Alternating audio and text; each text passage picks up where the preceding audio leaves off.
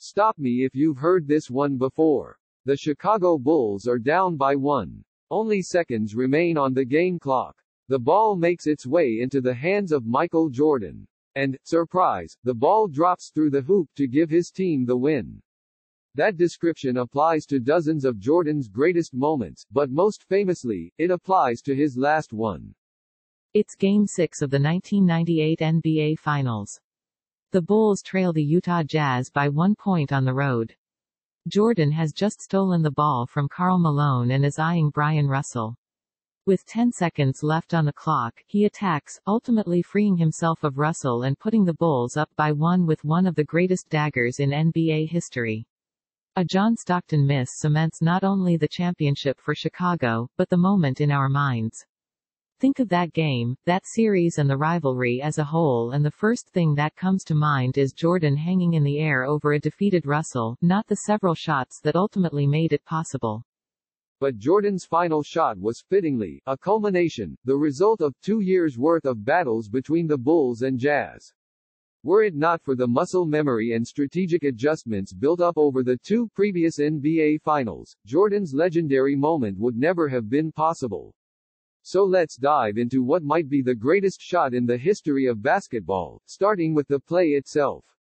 The first thing you notice upon rewatching the play? How clean it is. There is none of the chaos that typically permeates end-of-game situations.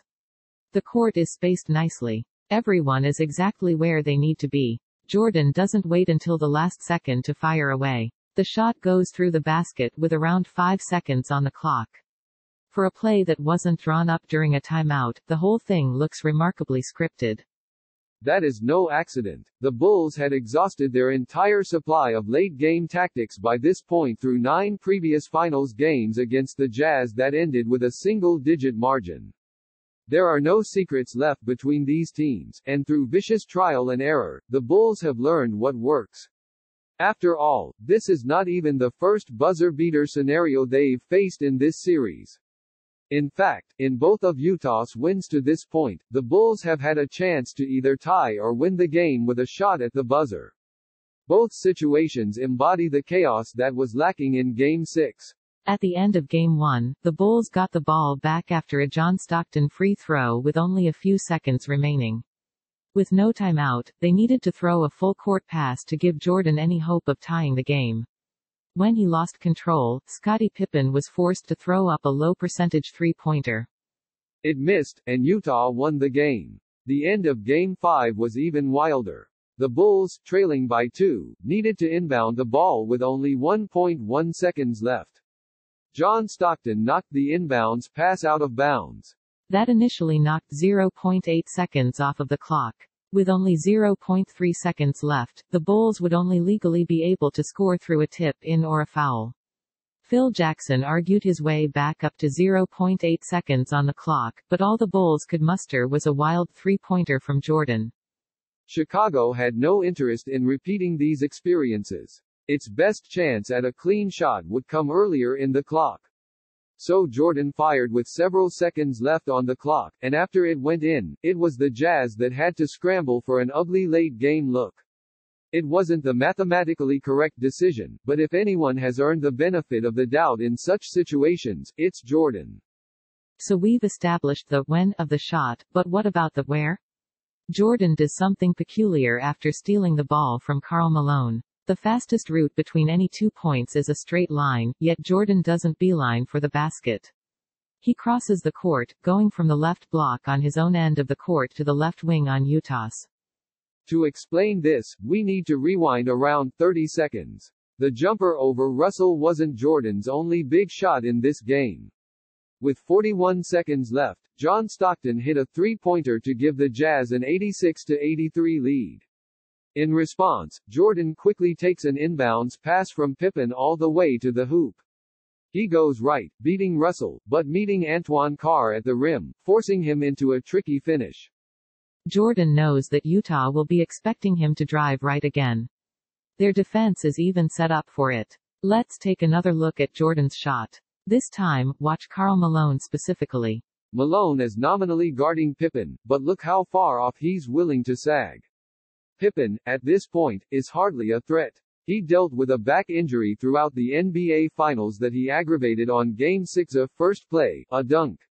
So while Malone is technically guarding him, he is really expected to serve as the last line of defense against Jordan. That much is obvious watching his reaction to Jordan's drive. He shuffles into rim protection mode expecting Jordan to attack the basket by driving right, as he had on the previous play. Russell, to an extent, does too. While Jordan may or may not have pushed him, his momentum was certainly already headed in that direction. But that raises another question. While there was help behind him, Russell was defending Jordan one-on-one. That left him vulnerable to the exact sort of move Jordan pulled off. If he could shake Russell, he would have a clean look no matter what. So why didn't Utah double-team Jordan on the ball, or at least provide Russell more robust protection than a rotating Malone? Because the Jazz already tried that, and it failed. A year earlier, at literally the exact same point in the season, the Bulls found themselves in an eerily similar situation. Jordan had the ball with the score tied at 86 and only around 10 seconds remaining in Game 6 of the 1997 NBA Finals. Russell was guarding him at that point as well, but Utah didn't consider him enough, so it decided to double Jordan with John Stockton. Stockton's original man was Steve Kerr. A driving Jordan, from the same left wing at which he initiated his 1998 shot, passed out of the double team to Kerr just behind the free throw line. He nailed the shot to win the championship. That took a double team off of the table in 1998. The Jazz weren't going to risk Jordan passing into yet another wide-open series clincher. So they trusted Russell to contain Jordan himself, hoping that even if he failed, Jordan would attack the basket and meet additional rim protection there. That, obviously, is not what happened. Jordan's experiences through nearly 12 full finals games against Utah compelled him to seek out a specific shot against a specific defense under specific circumstances. He found that shot, and the rest is history, but it goes to show that no play exists in isolation. This one was the culmination of 2 series worth of lessons, a final exam covering everything Jordan had learned in 2 full series against the Jazz.